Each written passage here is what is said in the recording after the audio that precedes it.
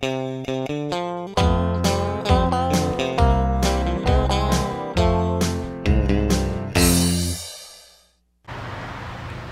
friends and neighbors, it's old Dale Collins coming to you again today on behalf of Presidential Gardens Backyard Nursery.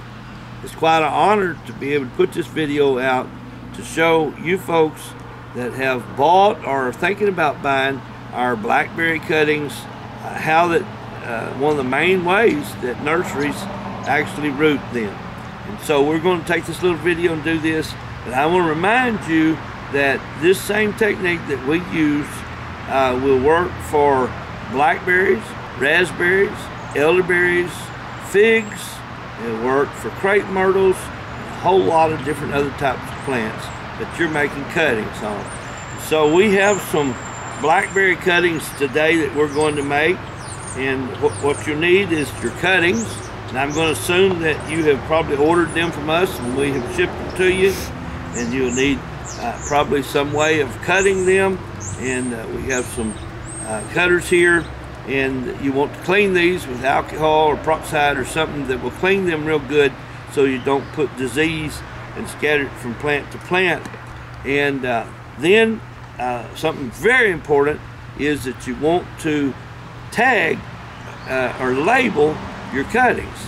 Now people think, oh, I'll remember. But if you're doing lots of them like we do, it's hard to remember.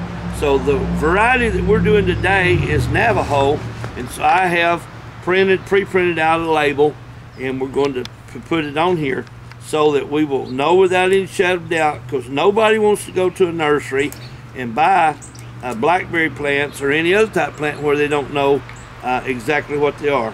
So we're going to have a container, and this is just one way of doing it. This container, and it's mixed with some fine potting soil, and it's also mixed with sand. So sand or a real fine potting soil will work. What you're wanting to make cuttings is some type of medium that it will drain through and drain on out. They can't have soggy feet, they'll rot. And then we want to have it to where the water again will drain out, and you'll keep it moist, but it can't just be soggy. And so we have 6 blackberry cuttings that we have picked out because that is what our main order is, I believe, on the blackberries that we're selling. Again, this will work for figs, for blueberries as well. Now you can or cannot do this, it's up to you, but we recommend that you take them and that when you get your order in, that you re-clip off the ends so they'll be fresh. And so we're just going to take just a little bit off of the top and a little bit off of the bottom. And I'm not going to do all these because I just cut them 10 minutes ago. But that way you'll need to do that when it's fresh. Everybody does it different, but the way we're going to start doing ours is the top part we're going to leave a little bit on here to where you can hold on to it like that. And you see this top bud here is where your top leaves are going to bud out at, and you don't want to grab a hold of that with your fingers or smash it. We want to leave it uninjured so that it will grow, because this is where your plant is likely going to grow out at. On the bottom end of it that you're going to actually plant, then we're going to have it cut on an angle, and you see me cut it there, and it's cut on an angle. And the reason simply for that is so that you'll know that is the one that goes down. So we have here our, looks like a 2-gallon pot. The grandson's brought me a big spike around, and we're simply going to stick that spike in here like this. And now we're going to take our knife, and you can or cannot do this, it's up to you, it's your choice, but a lot of people like to do it and simply scrape down the sides on the bottom 2 or 3 inches of your blackberry plant. So you'll simply take your cutting that we've scraped the sides, and the purpose for scraping the side is just like your hand. When you scratch or bump your hand, it produces a scab and it begins to grow over, and it's the same with these blackberry cuttings, same with all cuttings, and therefore when they begin to scab over, they will begin to grow roots. Now, you don't have to use rooting hormone, but if you want to, you can use it. Honey works real well, it's organic, but you can have just regular rooting hormone. Typically, you will just put it down in there and cover it up and get it on it a little bit.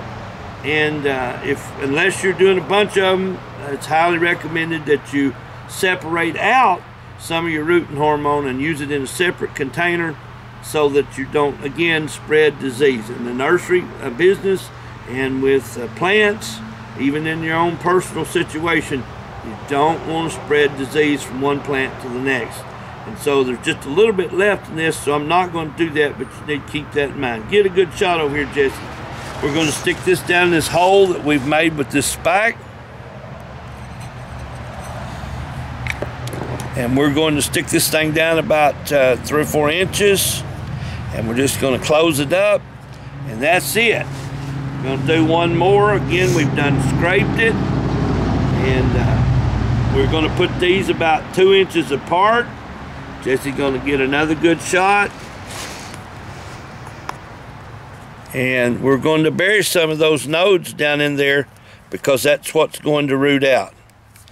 Now we're going to fill this whole entire pot full of Navajo blackberries. We're also going to do Arapahoes today as well. And we'll probably do some figs, some blueberries, and elderberries, and all kind of things we'll certainly be doing in the months to come. We've already been doing hundreds of them. And then once you are finished with, get them in the pot, then you're going to wet them down really, really good.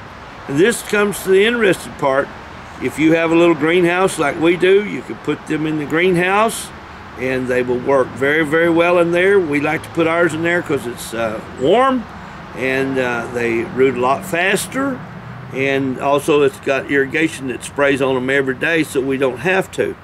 But I have raised hundreds of these right here on these tables behind me by leaving these pots out all through the winter, and come next spring they will start sprouting out and we'll have rooted and we'll have baby blackberry plants. And so again, you can put them inside in a greenhouse where it's warm and you can water them, and or you could leave them outside. Either one, either way, but you're going to have to water them periodically to keep them moist. And if you do that, you're going to get some blackberry plants. And so this is Dale Collins with Presidential Gardens Backyard Nursery. And if there's any questions that you have, if you'll private message me on Facebook or email me or make your comments right there on the videos and various different platforms, I'll do my best this time as I can to get to you and try to help. But this is how that you root blackberry cuttings and make your own plants from cuttings. And the purpose for this is these are going to come back exactly like the plant, the mother plant. These are Navajos, so they're going to come back Navajos because they're actually a cut off of the mother plant. That's why we grow them from cuttings rather than from seed. Dale Collins here from Presidential Gardens saying thank you for watching, and I'll see you in the next video.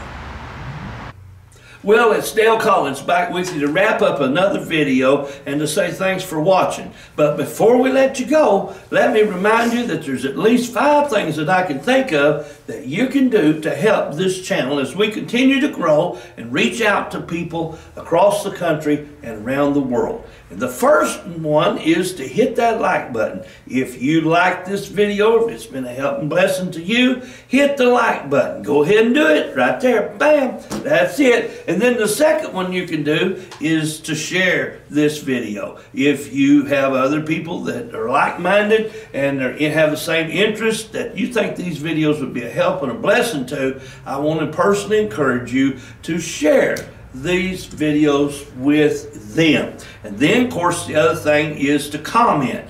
We encourage you to comment. Put your comments down below, and I'll do my best to get back with you just as quick as I possibly can. And then there's that real fun one, the real interesting one, and that is the little bell notification button. Ding, ding, ding. Make sure that you hit it up there, and that way you will be notified when we come out with new videos. And of course, the other one is to make sure you have personally subscribed to this channel.